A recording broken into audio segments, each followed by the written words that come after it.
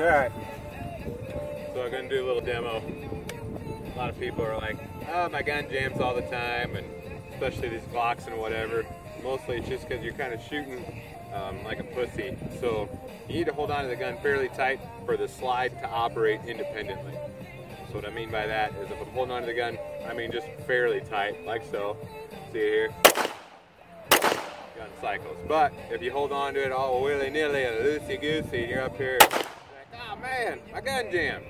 So that's a fairly common jam just from having a weak grip. No offense to vaginas out there, it's just a reference term.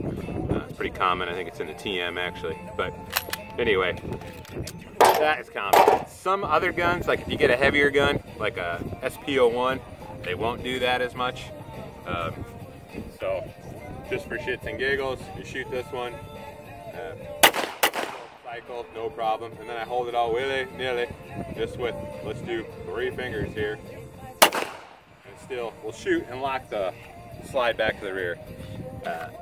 Most of that's got a lot to do with the gun itself weighing a metric shit ton. So these will be, you know, cycling kind of no matter how you hold them. But if you're shooting your super duper Glock, you don't have good grip on that sucker, odds are if it's jamming, it's you. Get down here low on the grip, that's probably you. Or if you're holding it kind of like a big old vagina, pew pew, it'll jam. That is your pistol lesson for the day. Yoink.